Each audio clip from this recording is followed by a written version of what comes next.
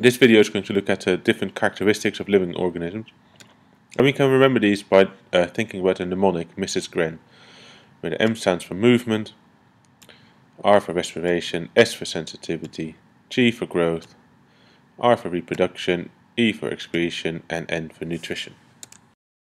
We're going to now look through those different characteristics one by one, and the first one we're going to look at is movement. And movement can be a change in place, so moving from A to B. It can also be a change in a particular place and a change in position. So they stay in the same place, but they move, so they change their position. It can mean the whole organism can move, or part of the organism might be able to move.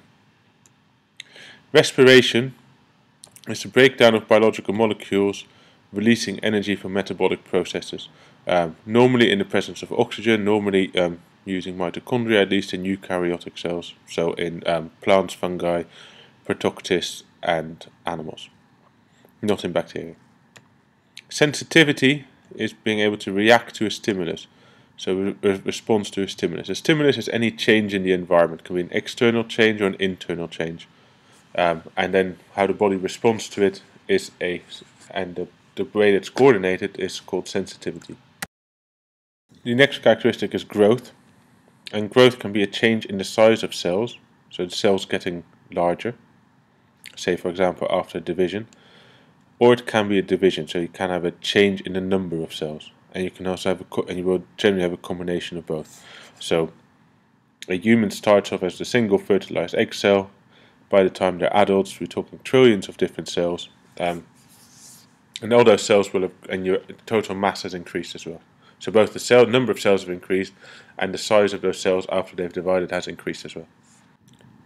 The fifth characteristic is reproduction, and reproduction is the production of new organisms from the existing generation. This can be through sexual reproduction, where there's two individuals that combine to make a new generation, which is more varied, or can be by asexual reproduction, where an existing organism clones itself, so you get an offspring that has the same genetic material as the parent. Excretion is getting rid of waste materials. So as a result of metabolism, you produce waste. That waste needs to be removed because it can become toxic. Examples in the human body, which is the one you focus on most in this particular course, includes carbon dioxide, which goes out through the lungs, and urea, which is broken down proteins, which get excreted through the urine, be filtered out through the kidneys. The final one is nutrition, and nutrition is how the organism gets its raw materials to make new cells and to carry out its metabolic processes. Producers use photosynthesis and get minerals from the soil, so in the case of plants, or water, in the case of waterborne plants or algae. Consumers like us get them through eating producers and other consumers. And those are the different characteristics of all living organisms. If it doesn't have these characteristics, it's not a living organism.